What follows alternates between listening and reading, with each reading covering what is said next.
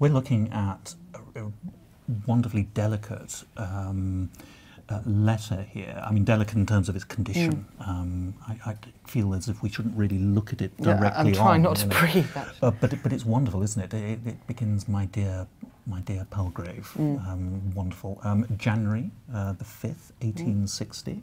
One sort of wants to sort of envisage the front page of the Times. What's going on? What's happening? Yes, we've got a civil war brewing in the US, and now this is a correspondence between the Palgrave and Macmillan talking about this wonderful Golden Treasury of songs and lyrics. My dear Palgrave, will you come on Thursday at 5? So they were part of I'm glad you read that, because I'm thinking just reading about, glasses. Yes. Yeah, it's this lovely sense of intimacy in the business, getting down to the business of this, and that fantastic line in there where they're talking about making a gem of it. Last line, isn't it? The last line. We're going to make a gem. We're going to make a gem of this one. We're going to bother. I enjoy that. I enjoy that when publishers say things like that, because I mean, we them. both know that they're doing that all the time behind our backs with our books. And if they say that, it's true. Yeah, absolutely. I do believe he will make a gem of it. It's been stated in a letter, and I think again it's this magic in publishing, a thing I love, which is about the joint enterprise of making books, everyone being involved in the making of a book, making a book come out. It's a collaborative experience, I think. Yeah, and from an author's point of view, having just had my first taste of this, there's an extraordinary, sudden sense of community and support, because of course writing is an incredibly lonely, strange and kind of esoteric thing, I think, especially before you get published. I wrote my novel for kind of 7 years now on, and it was just this crazy thing that my entire family joked about and you do in the side. But then suddenly when you have this editor who's invested in making your work better, it's an incredible thing. Something very lonely becomes something really magical, actually, I think. And when you realise that people are lending their expertise to your idea and your work. I don't know about you, but I mean, I write my best work often late at night, usually by candlelight, in a linen shirt, if preferably,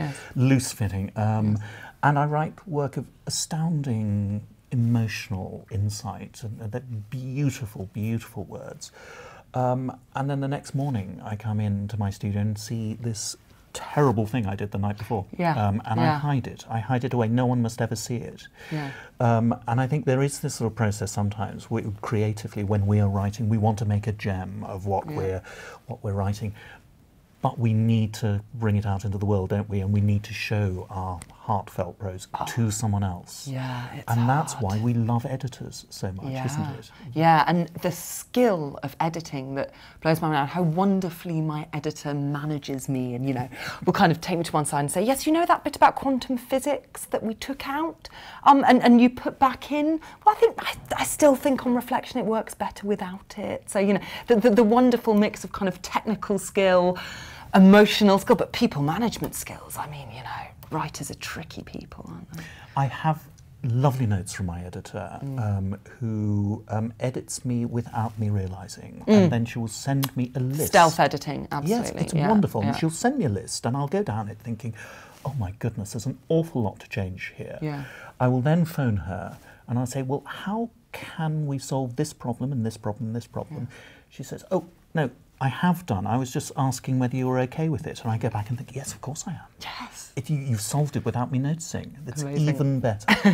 And I think here we've got again, this is what's so wonderful to sort of, to see the letters like this. We have a wonderful sort of series of letters about precisely this, about the process. And it beats WhatsApp hands down, I just hope people are kind of saving some of their emails somewhere so you can kind of get these archives of this process, because my goodness, you said WhatsApp. I mean, isn't that the one where things are deleted at the end of... No. Okay. That's not the one. WhatsApp's just the messages. Oh, is it? Snapchat's you already the deleted one. You know more than I do. I just had a horrible vision of the Palgrave sort of waste paper basket full of these wonderful letters we would want to keep. Yeah, although actually Snapchat editing via Snapchat is possibly a brilliant idea, because then I could claim, you know, complete ownership over all editorial decisions and tweaks, because, you know, who's to say any different?